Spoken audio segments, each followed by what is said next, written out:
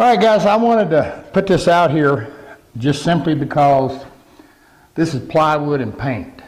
And we've talked about paint before. But this is a little bit unique. We've got 40 of these boxes, and all of this is rough plywood edges.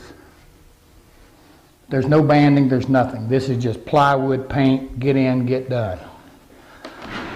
The only thing really shows on this is the face part. And if you've ever painted plywood and a rough sawn edge, you understand. You can sand this stuff as smooth as you want, but the minute anything goes on it, particularly a water-based anything, that end grain that's in the plywood is just going to swell up and it's just going to get really nasty. The other thing is, despite your best efforts to get plywood that you don't have any voids in, almost impossible. And if you can imagine having to go around and fill every one of these edges, again, that's just, when you get 40 boxes in here, that's 80 sides, that's 80 tops and bottoms. But in this particular build, not to mention there's a lot of other things go with it and a whole lot of plywood. So how do you deal with something like that? Well, what I did is I cut my parts and I stacked them all together. Just a big stack. Then I took some good fella or Timbermate wood filler, mixed it up a little slightly heavier with some water, a little thicker than maybe a mayonnaise would be. And again, I've got this big thing all clamped up, and I just simply took a squeegee and squeegeed all the edges. Able to do them all at one time. We'll look up front just in a minute and I'll show you what happened when I was done. Once I assembled them, I just simply wiped a little teeny bit on my seams. I'm good.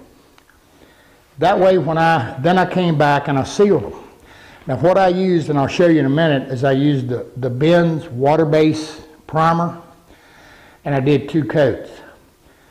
It really needs a good overnight dry. Right now these have been sealed. They feel a little bit, they feel like about a 120 to an 80 grit paper, but that's just all the fuzz and everything going on with the plywood. The other thing you can do with a water base, if you happen to run a little spot, is just simply take your finger and work it in the edge. Now, so what's happened to these edges at this moment, they've got a coat of the good fella on it, and they've got 2 coats of primer. We're now ready to scuff them and be done. We wound up having to cut these side holes in here, and that's tough because, again, it's a hand hold, so we want it smooth. So just taking a little finger and take a little bit of the good fella and just quickly give it a wipe. And the next thing you can do is take a damp rag and just wipe around it. And when you scuff sand it, it's just barely touch it and it's slick, it's smooth. One of those things that when you got a mass to do, think about, again, ganging all them panels up to get your edges filled. Now, somewhere out here I showed you this Harbor Freight pressure pot. Now, I know you're not going to believe I used this, but I did. This thing was absolutely covered in primer and paint. And I found it was difficult just holding this, but because I didn't have the cup, but being able to get inside of here is it's great.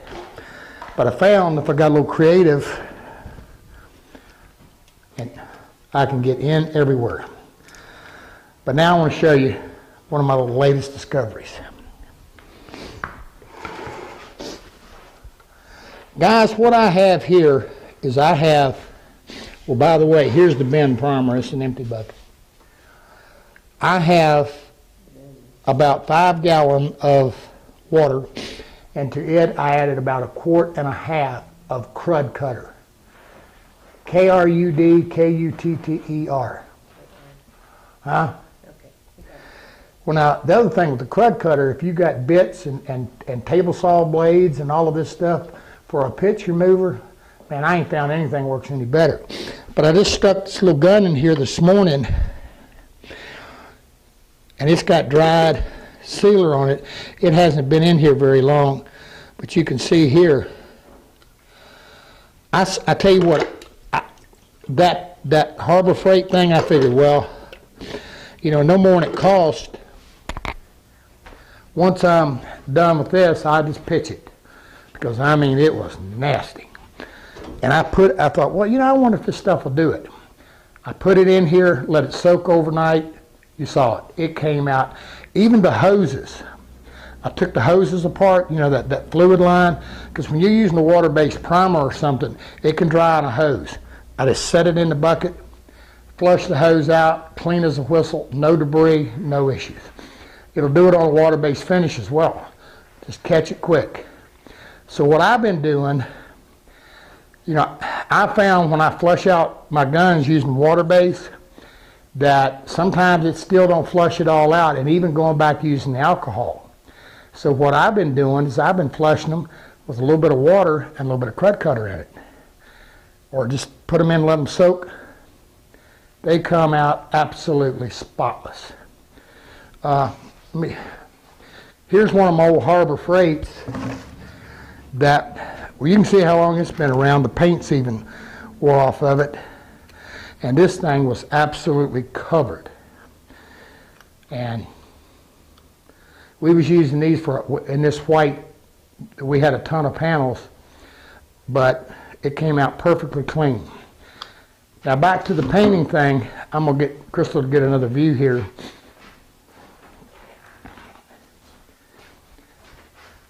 Now this is a cabinet, and kind of the objective in this is, it wasn't specified, but I wanted the thing, even though it's wood, I kind of wanted it to look like metal, nice and clean. So I have a piece of plywood right here. I have another piece in here, plywood top. All of this is plywood. And I had done, so the good fella on this, I actually sanded it back really well in here and gave a little thin skim coat of Bondo. Over here where I had all my joinery, my screws, my staples, you know, I skimmed it with a little bit of Bondo, sanded it, primed it. Looks like metal. Can you get a close-up? These little 1/4-inch panels right here, 1/4-inch edge on plywood, that's a bear.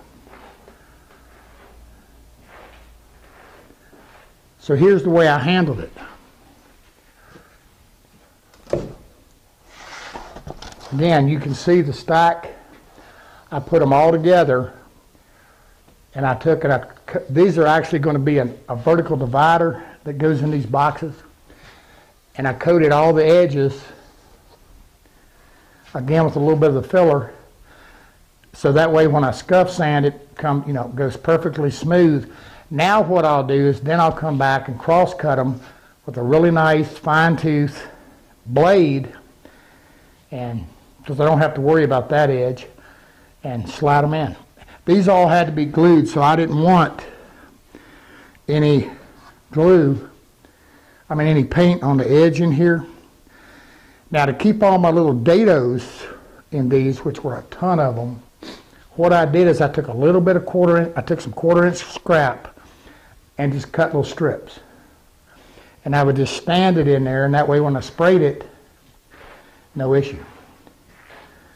And it took a little bit of time, but I mean, that way I was able to pre-finish. I mean, trying to get in here, this had to be pre-finished.